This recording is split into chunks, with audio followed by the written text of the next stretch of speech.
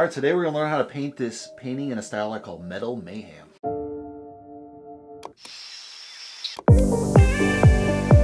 All right, so the question of the day is, who is Clifford Steele?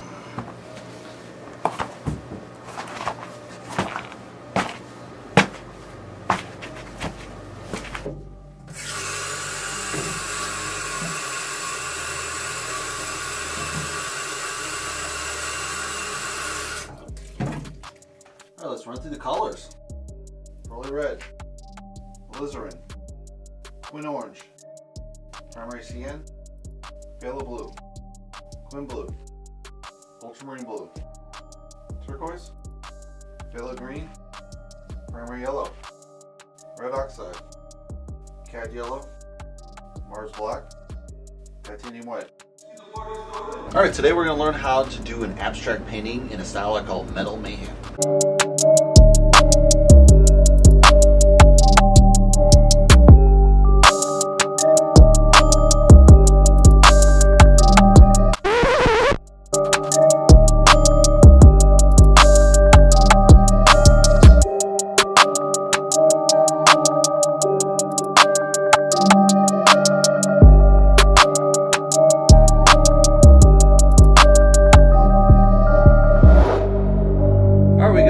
Layer in. Hopefully we recorded it all.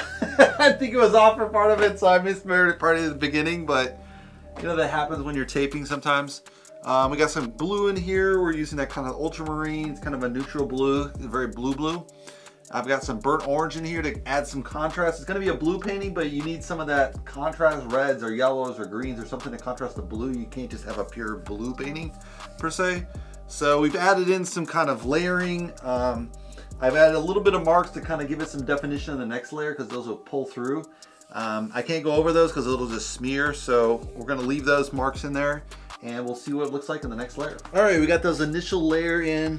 We've added the white line at the end. I think that's pretty dry. Some of these are a little wet, so I might tear those up a little bit, but I just want to get onto the next layer. Most of these are dry. It's only the really thick ones that might have a little bit of issues, so we'll just go on top of that. I'm gonna add a lot more warmer colors because we're gonna go back to the blue in the end. So I'm gonna warm this painting up a little bit more with a little bit of yellow, kind of golden colors, and kind of play with that orange to light color between them, in between those colors. And then we'll go back to the blue and really tone that down.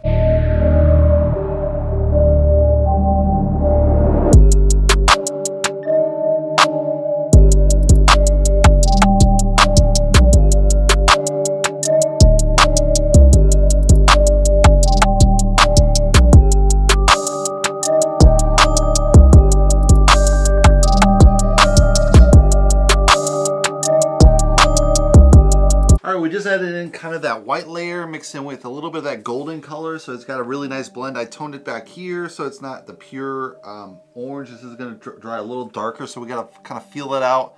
It's a mix of cad yellow, a little bit of white, so it's kind of really bright color.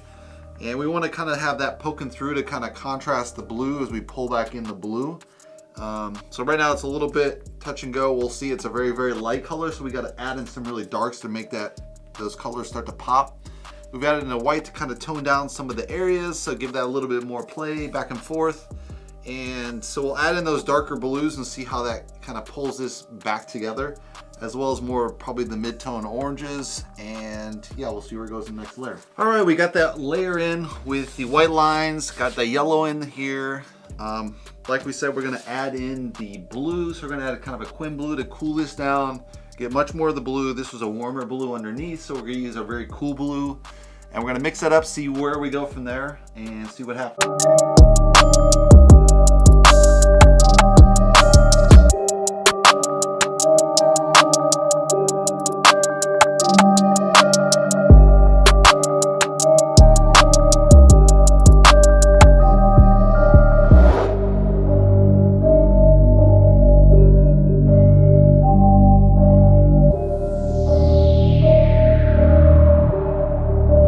We added in some of that darker blue. We're gonna see how this dries. It's gonna look a lot darker once this dries, so we'll see if that's balanced enough. Right now it looks fine, but you know, these tend to draw darker, and then we're gonna see some of the layers underneath, so we'll see how that plays out if we have enough bold patterns forming.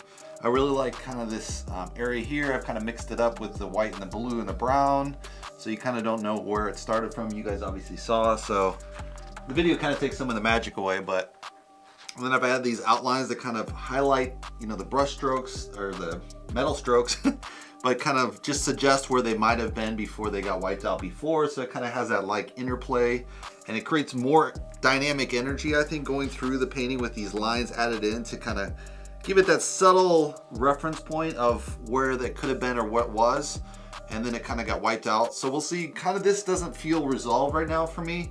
I don't know if I need a darker brown pop in here, or, you know, I did that white to kind of lighten it up. We'll see how it dries and see how this plays out. We might need to bring maybe the yellow over here, maybe the red. This is kind of feels isolated right now. There's a big red, a little bit here, a little bit there, a little bit there, but there's primary red here and here, so I don't know if this feels balanced. Maybe I need some more red up here again. So we'll see if we do some more on this after this dries. So Clifford Steele is an abstract expressionist, very famous. He became into the abstract expressionist before Rothko, before Jackson Pollock, actually in the late, I think I want to say late 30s going into the 40s. And then he really met kind of his height in the 50s, obviously, with the other abstract expressionists. It's known for kind of these bright colors. I'd almost say Indian colors, because he did study for 4 summers at one of his universities. I think it was in Washington, Indian portraitures. So he brought a lot of those colors. You get to see kind of those Indian yellow, black, red, those really stark colors in his paintings. And he uses kind of metal tools to kind of get those unique marks on the canvas itself. And you know, he studied all over. He studied in New York, and then he went back to Spokane, did his BA there, and he went to another Washington University, did his MFA there, and then he eventually got to New York where he met Rothko, and then he came back to San Francisco for a bit. And then in the 60s, he just said he cut all his ties with the galleries. It was really interesting, because I'm kind of curious like how he sold his work. Did he just sell direct, or what was the situation there? Kind of hard to know, but yeah, it's really interesting style. You can really see that Indian influence on the color scheme that he uses in his abstract works, and that's the question of the day. All right, we just finished the painting. Let's take a closer look. So I got this really nice bright yellows at the top, transitioning to blue over here, got a nice blue field over there, and then it goes into this nice dark, kind of chocolatey brown with a little bit of the orange peeking through on this side. At the bottom here, we're gonna have more of that orange flavor, so it has a lot of really cool reds. There's a really strong orange element here with yellow in this corner, and it goes up into the brown, a little bit white in the middle, and a lot of yellow highlights on this side as well to balance that other side. You know, I was thinking doing another layer, but I'm just, you know, carefully looking at this. You know, it's got good white to dark balance, which is the values inside. If you switch it to a black and white photo, you can really check light to dark, and so you always want to balance painting that way. Has just a little touch of dark here and there. It's a pretty bright painting, so it's not, you know, I've done these in the past and they've been really dark. So with acrylic, it's really easy to go too dark on the color scheme. So I think this works pretty well. It has a really light, airy feel to it. Has a lot of nice texture to it, a lot of different complex areas. Some areas are really simple, like this yellow on both sides are a little bit simple because it's just really that brown with a little white in it, not too much variation into it. But you need those kind of negative spaces where they're just not too much going on. There's a blue space over here. There's kind of a neutral brown area in the middle that's very light. So you want those kind of little tiny textures to kind of, you know, keep the calmness of the other areas. You got this nice gritty gridlock that I added in with those lines that really make those features kind of pop.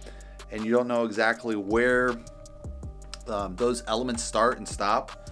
And yeah, I think, you know, it's overall pretty good. I was thinking originally of adding in those orange elements again to kind of make it pop, but you know, as I'm looking, the bottom has a really strong element. There's a little bit at the top and a little bit off to the corner, so it kind of has a nice triangle, I would say, composition wise. The yellow forms another type of composition with basically a triangle as well. And the blue is kind of, I I don't know what shape that is. Maybe it's a rectangle. But it's a little bit everywhere, so it has like a little bit of blue. It wasn't quite as blue as I thought I would originally do the painting. Probably I could do another layer, make it more blue, it'd still work.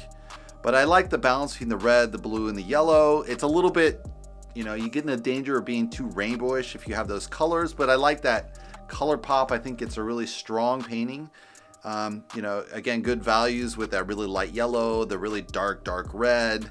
But at the same time, you have kind of a little bit of blue darkness here and there. So that's really good. With that Quin blue, it's a really nice dark blue on the cold side. And then once you add it on top of the orange, it kind of forms kind of maybe a purple on top of there. But you don't have much blend as far as the orange to the blue because I did the blue later. So that it just really, if it's translucent, it might come through and blend between the layers, but it doesn't blend in the paint. So that's kind of nice that those layers stand out against each other. And so yeah, I think it's done. Hopefully you guys like it. Give me a thumbs up. If you'd like to subscribe, you can subscribe below. And check out my Patreon account for the full version. And I'll see you in the next painting video, guys. Thanks.